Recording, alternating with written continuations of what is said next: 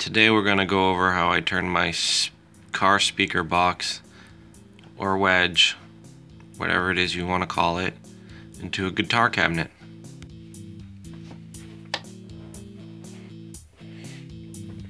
This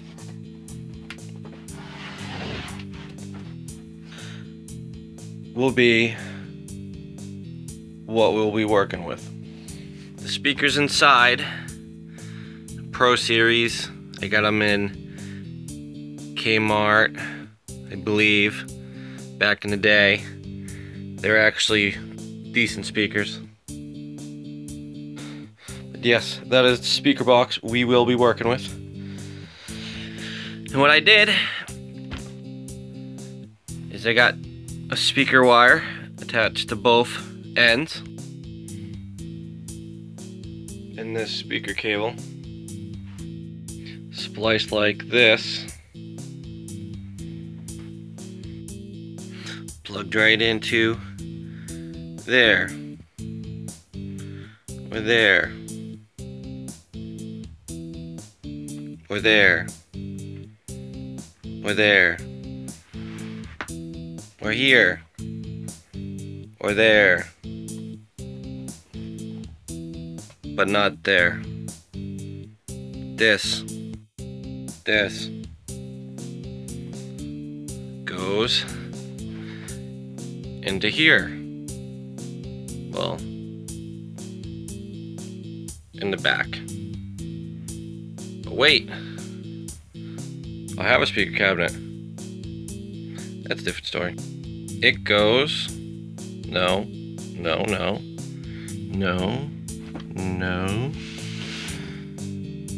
here. Either or, doesn't matter. Make sure it's plugged in with a nice bent plug. Just kidding. These Fender Mustangs are great. I got it because it was cheap, it was used, and I can pretty much do what I need it to do. So, it is all in now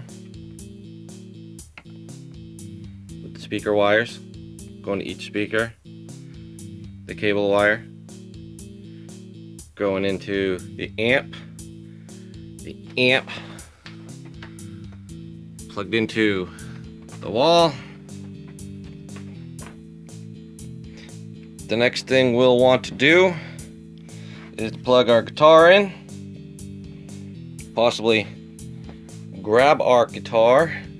This bad boy is a PV T25. It's a little twangy, but I like the sound. So we'll go and turn it on. The switch is in the back, so it's on. I also got sound. You can hear the speakers buzzing. Both speakers are buzzing, so the connections are good. And the next thing,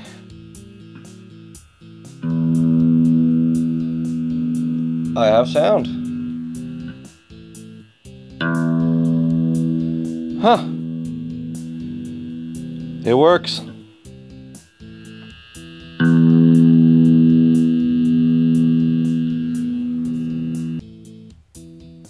And the story behind this, all of my music equipment was at the practice space over with the band. I wasn't gonna go out and buy a practice amp or new equipment just so I could practice at the house, so I used what was laying around. The Mustang amp is easy enough to carry. It's stereo, so I only got it in mono right now going into the two speakers. I don't know what the wattage in the two speakers are, but I didn't want to overload them, so I just have it into one side. It's loud enough for practicing in the house. It doesn't sound bad.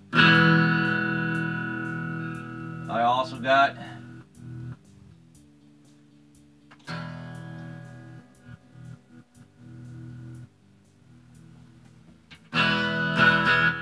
all different types, sounds if I want them.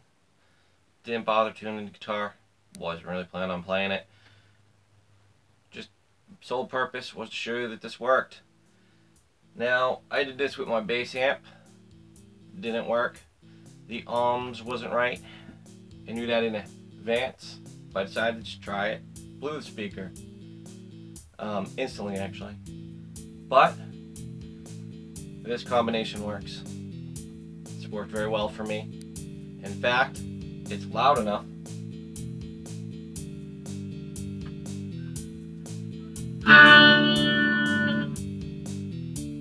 that I could play it in a band setting or a live setting, but this was mostly just for practicing at the house. Thanks for watching. If you like this video, check out my other videos, like and subscribe. Thank you very much.